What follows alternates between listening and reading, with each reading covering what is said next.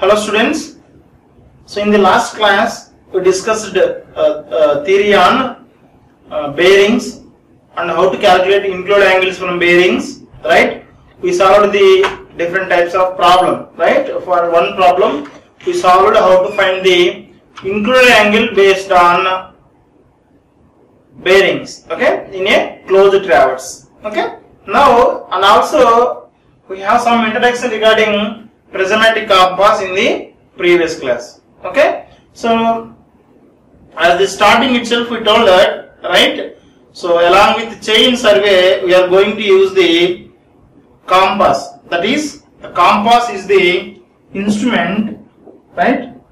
The compass is the instrument. It is to measure the directions, okay. To measure the directions we have instrument called compass, okay. We have instrument called compass, okay. So along with chain survey, right, so in what direction you are moving in a chain survey, to know that or to establish a particular object, right, so we need directions necessary, that already we discussed in the last class. What is the importance of direction, okay. So now to know the direction we are going to use a instrument called compass, okay. So what is the basic principle for the compass means, it will works based on the freely suspended magnetic needle, right, freely suspended magnetic needle, freely suspended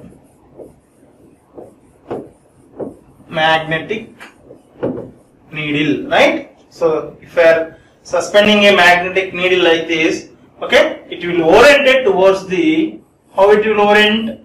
It will orient it north south direction, okay. So based on this we can make suspended that magnetic, right, at any place on the earth it will show always north and south, okay, except at where poles, except at poles, remaining times we will get the direction of north and south, okay. Now among this north and south we are going to take reference as the north, okay. So from north we are going to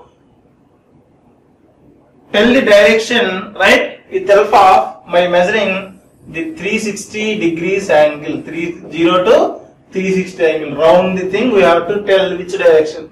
From north, right, from north if you are moving in a clockwise direction you will achieve an angle of 0 to 360. Now with respect to north, at a particular point we can locate any other object with some angle. So by measuring from angle with respect to the north, that's why already we know that if you are taking any plan, okay, any plan, anything you can observe there will be marked, right, there will be marked with the north direction on the right top side of the plan, they will mark north direction, okay. So that is the importance of north direction in the surveying, okay. So now same thing here, the compass will work based on the principle of freely suspended magnet, right. So the compass compass needle will always orient it towards the north, always it will orient it towards the north. Now based on that we are going to get the angle of a particular object, okay. Now so the instrument which is working on this principle is called compass, right. By using compass we are going to measure the directions, okay, that we know, right. Now mainly we are having two types of compasses. One is prismatic compass, another one is the surveyor compass, and another one is the prismatic compass, okay. Already these directions are bearings, right, the angles measured with respect to the meridian, okay, magnetic meridian or any meridian is called bearing, okay, angles measured with respect to a particular meridian is called bearing, okay. Now bearings are measured roughly what is called represented in two forms. What is that? One is whole circle bearing, another one is the reduced bearing, right? Now, here we are having the two compasses. One is prismatic compass, another one is the surveyor's compass, right? So, prismatic compass will works on the based on the principle of what is called, it will represent bearing in terms of whole circle bearing. Whole circle bearing. That means angles will be represented only with respect to north from 0 to 360. That already we saw, and we solved the problems also how to convert whole circle to reduced bearing to whole circle. But if you are going for a surveyor compass, the representation of bearings will be in the reduced bearing or quadrantal bearing system. Reduced bearing or quadrantal bearing system. The bearings will be measured here. Okay, in the case of prismatic compass, it will be in terms of whole circle bearing system, right? So now here we have so many differences between prismatic and surveyor compass, right? So in prismatic compass, the representation of bearings in whole circle bearing. In surveyor compass, it is in rigid bearing or quadrantal bearing system. So that means we are going to give bearings with respect to north and south in case of reduced bearings or quadrantal bearing system. Okay. So and also the second thing is, in case of prismatic compass, the readings, the angles or the bearings which are on the needle will be in opposite direction. Okay.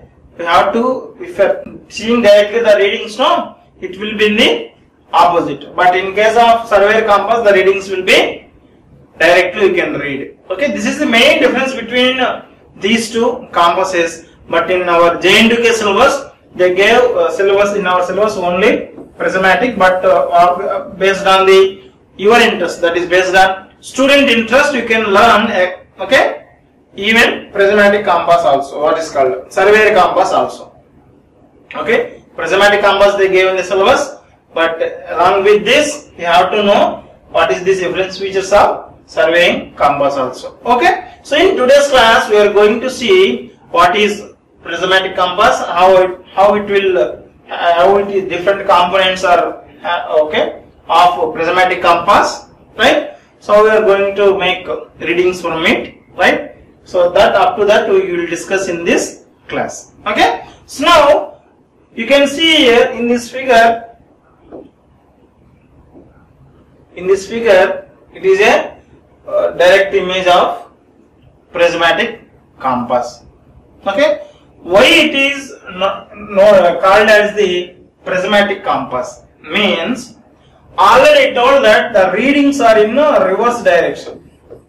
The readings are on the magnetic needle in reverse, right? It is reverse direction. Okay, so due to reverse direction of that particular thing, we have to see the reading with help of a prism. We have to use compulsorily the prism to read out the bearings or angles on the magnetic needle, right? Since we are using prism to what is called see the or noting down the bearing angle, okay, so the bearing, that's why it is called prismatic compass. That's why it is called prismatic compass. Okay, now in this figure we can see very clearly we have a metal round box, right? Circular metallic box. This is metallic box. Okay, so in the center of this box we have a needle.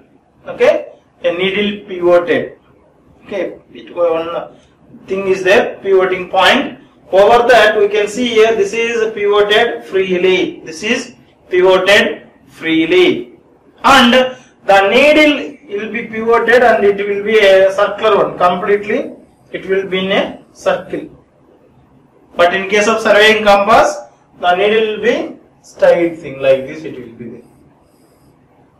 Okay, it will be centered. But here, how it is look like, you know, circular one, and it is pivoted here.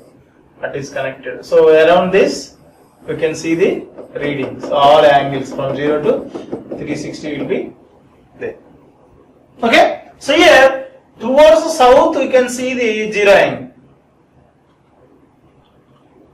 0, 90, 180, 270. Towards the west, we have 90 degrees. Towards north we will have a 180. Towards east it will be 270. Again 360 or 0 or both are same. Okay. So then coming to the next thing, right? Here we have two hinged vanes. These are called vane. These are called vanes. Right? So this is called I vane. This is called I vane. This is called object vane. Okay? So now this compass is going to place in your hand like this. If you are able to hold this compass with a leveled surface, you can use your hand. Otherwise, we have to use a tripod. We have to use a tripod. This stand, normally we call it as a stand, but technically it is called tripod. What is it called? Tripod. Why? Because tri means 3, right? 3 legs will be having, that's why it is called tripod. This tripod will have a ball socket. Okay, ball socket. You can what is called, we can make for all direction, 360 degrees we can make, right? It will be rotate. Okay, so that freedom will be there to set up this instrument in a leveled surface. Okay, so that type of joint is there, we can place it over it. Okay, now if you want to observe, now we have to take the reading, right? So to take reading, we have to keep our eye at this point. We have to keep your eye at this point. That's why it is called eye vane. Okay, you are keeping your eye near to that, na? So that's why it is called eye vane. And from here we have to observe the object. We have to observe the object. Which object? Even it may be tree or building, right? Or electric pole. Through objective vane. That's why it is called objective vane. This vane is what is called turned towards the object. Here we are going to keep your eye, and from here we are going to see the object through this vane. That's why it is located towards the object, right? So that's why it is called objective vane, and you are using eye here. This is called, it is towards your eye and it is towards the object. That's why it is called objective vane, and this way it is called eye vane. Okay. Now, if you are observing the objective vane here, we have a small thread. Why it is required? While observing any object from eye vane to objective, right? So you have to keep exactly the center. We have to make it perfect with the help of the thread. Thread has to go and match with the object. Actually, if electrical pole is there, that electrical pole and this thread has to be in a same line. It has to be in the same line. So then only we can measure the angle. Once you are keeping this thread exactly matching with that object, then from there itself, from eye vane itself, if you are reading, if you are seeing down, since there we are putting a like this prism called, okay, so from here you can see this is our eye now, like this it will be there, right? Once you are there now, already some angles will be there, it will come and reflect, and readings will be very clearly you can read. Very clearly you can read. Even it is in opposite direction, so you will read readings directly with the help of your eye. Only through prism you can measure. Through prism only you can read. Okay? So that's why it is called prismatic compass. That's why it is called prismatic compass. Okay? So then already told that needle is having from 0 to 360. It is represented in some whole circle bearing system. So at south direction 0, right? West direction 90, right? North direction 180, east direction 270 will be marked. Okay? So here each minimum thing is 30 minutes. Okay? Each angle will be okay, minimum angle, right? That is 30 minutes we can measure. Right? So now we will see again is a line diagram. A line diagram of prismatic compass. Okay? So here you can see needle, right? Center point is pivoted. Okay, this is continuous big circular thing, and you can observe here. You can observe here the readings are in a are marked as a oppositely. These are marked in a oppositely. Okay. Now here we are having the eye vein and as well as the prism. Prism is having here, and we have the eye vein. This is the eye vein. Opposite eye vein we will have a objective vein with the horseshoe hair. Okay, one thread hair is there now to what is called to sight the object. Okay, and this line is called from here with help of your eye you are going to sight the object. That's why this line is called line of sight. This line is called line of sight. Okay, alright, this is a metal box. This is a metal box, and here whatever cap is provided now, that is called angle cap, and over this, okay, so it is covered with the glass cover, okay, to avoid dust. Okay, so to keep our instrument safely against dust, okay, we have the glass plate over this needle. Okay, now already told you this is a magnetic needle below the arm. Here below the arm we have a magnetic needle, and it is attached to a round, right, thing. Okay, and also here we are having the some rider. Okay, to move all these things we have some rider. Okay, so if you are seeing the front view, it will be look like the magnetic arm will be look like, and from top it will be look like this. Okay, so here you can see. Okay, now here we are having the two sunglasses.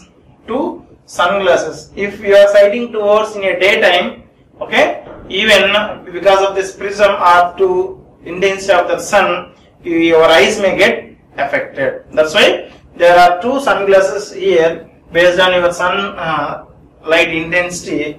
We are going to use to protect your eyes without getting any glare and without getting affected to your eyes. Okay, so I think you understood well the construction of this, what is called prismatic compass. And finally here it is there, this is aluminum graduated ring, right? We have the ring, this is the aluminum ring.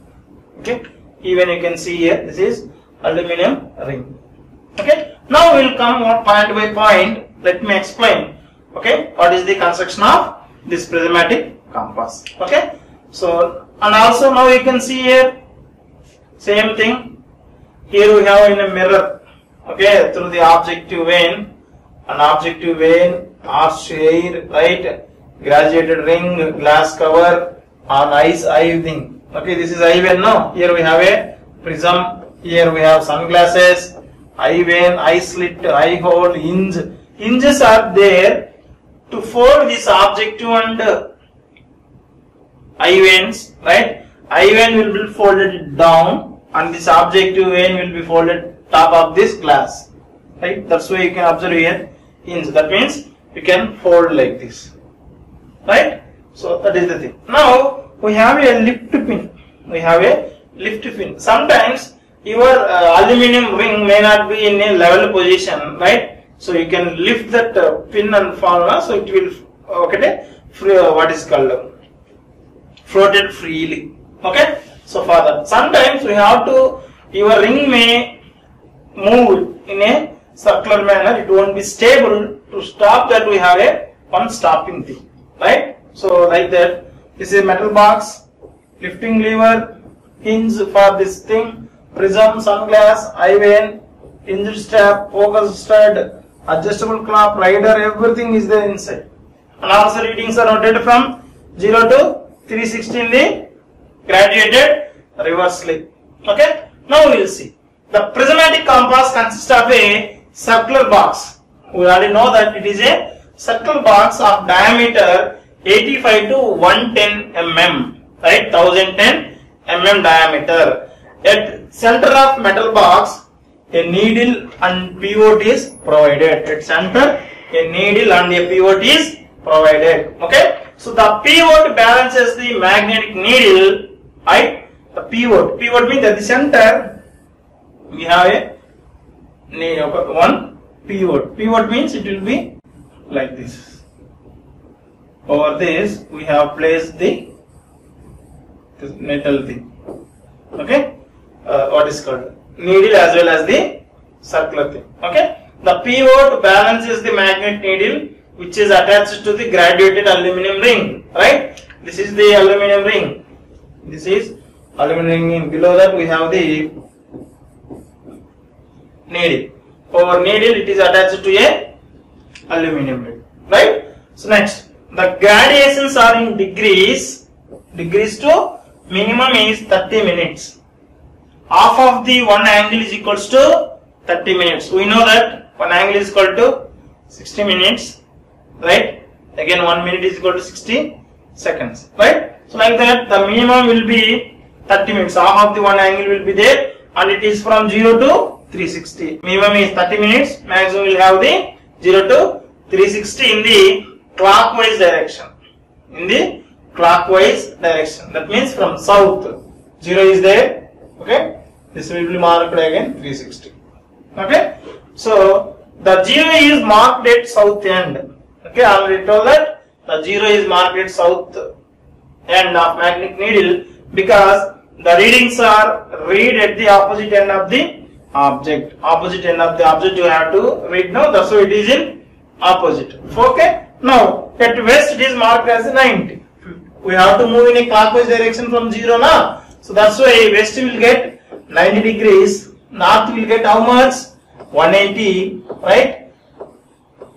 And east will get 270 degrees. Again 360. 0 is equal 1. Okay. So now north is at 180. East is at 270 degrees respectively. Then the gradations are marked inverted because they are viewed through a prism at the eye vein. A prism is located at the eye vein. Through that we are going to read out the readings. Okay. So which is cut 45 degrees one face and 90 for the other two faces. Right. If you are taking this is the prism no. Right. This is 90. This is 45. Through this we are going to read out the angle which is on the aluminum ring. Right. The readings are get reflected through prism resulting in a erected image. From here it will come and we will get the direct image. A sliding slit near to this prism. Okay, we have the near eye vein one slit. Slit na, if you are taking a metal plate like this, if you are having a small gap inside, through that we can see the objective vein. In objective vein again we are having the one horse hair like thread no. So with help of our eye through this slit it will go and sight the objective vein. In the objective vein again we have to see the thread. That thread has to keep exactly to match with the object. To do that we have a sighting slit. Slit means some gap or some straight gap, what is called hole is provided in the box to carry the prism. This box can be moved up and down for focusing by means of studs. Okay. Next, the prism box is hinged. The prism box is hinged so that it can be folded to remove the compass parts. Two sunglasses are provided to observe the box. Here I told that these are provided with the hinge. Why? Because to close, right?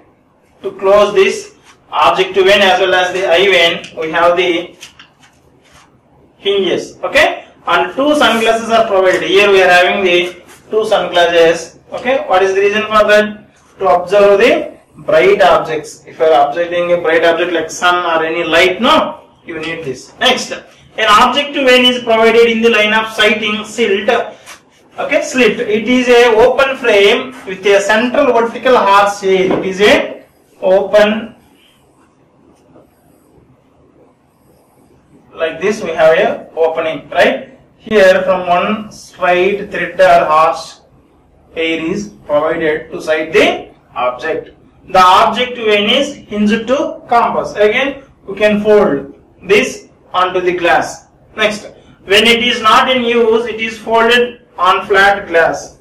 Okay, you can fold on the glass. The base of the objective vein presses the lifting the pin, bringing the magnetic needle to rest with the help of lifting lever. Here we have a lifting lever. Okay, if you are pressing like this, so okay, if it is in a rest position, it will come and float freely. Okay, next, a brake pin. A brake pin means, already I told that if you are bringing it to the freely, it won't be in stable position. Always, okay, that ring will be moved freely, but it will take some time to bring to rest. That's why to do that we are going to apply some brakes. Okay, that is called brake pin, is provided to stop the oscillations of the graduated ring, to facilitate the reading of the graduated ring. Okay, so to do this we have a brake pin, then only the oscillation will be stopped and the graduated ring will be in a stable position, so that we can read the reading. Okay, note down the reading. A glass cover is fitted over the box to protect the needle from dust. Okay, normally complete box is provided with a box. Then the compass is fitted to a tripod stand. The compass is fitted to a tripod stand. Already told that if you are able to, a experienced person or experienced surveyor, he can place the compass in hand in a leveled way and he can read out the angle. If that compass or that particular graduated needle, it is not in a leveled position, right, so it will give wrong answers. Okay, so to make that, either we have to use our hand, but normally it is provided with a tripod stand. A tripod stand consists of ball and socket joint. Ball means it will be like this. Okay, now three legs will be there now. While keeping on this, the compass is provided keeping on this, you can move like this. We can turn, we can move up and down, then we can bring the compass to a level surface. That's why it is provided with a ball and socket joint, which helps in leveling the compass quickly, which helps us the bringing the compass quickly. Next we are having the method of using prismatic compass. Method of using prismatic compass. Okay, so what is the method to use compass means, already told that the compass may be held in the hand, but better result. You can place the compass in your hand. If you are a experienced person, you can use your hand. Otherwise, but for better results, they are slowly mounted on a tripod. Okay, which carries vertical spindle, ball and socket joint. Already we know that. Okay, next, by means of this arrangement, the instrument can be leveled. Okay, to bring the aluminum ring in a level position, you can bring it and rotate it in a horizontal plane and clamp in any position. Right. So next, working of prismatic compass. Okay, same thing. You are going to place in a hand or in a, so what is called, mounted onto a tripod, you can read out. By means of these arrangements, the compass can be placed in a position easily. Its working involves in the following steps. What are the following steps now? Here we are having the two steps. Okay, that is temporary or stationary arrangements. We are having the permanent adjustments. Okay, so in the temporary arrangements we have centering. That means placing the instrument exactly over the station, leveling, focusing the prism, observing the bearing. Then in the permanent adjustment, adjustment of levels, adjustment of vanes, adjustment of needle, adjustment of the pivot point. Okay, so in the next class we are going to see the what are these, right, what is meant by centering. This is very important compared to permanent adjustment. What are the temporary adjustments are very important. What is mean centering, what is meant by leveling, what is meant by focusing, what is meant by observing the bearing. Okay, so we will also know about all these four also. Permanent adjustment. Okay, these things are done at every point of your reading, but this has to be done randomly. Whenever it is required, you can go for this adjustment. Okay, so that's all for today. Thank you.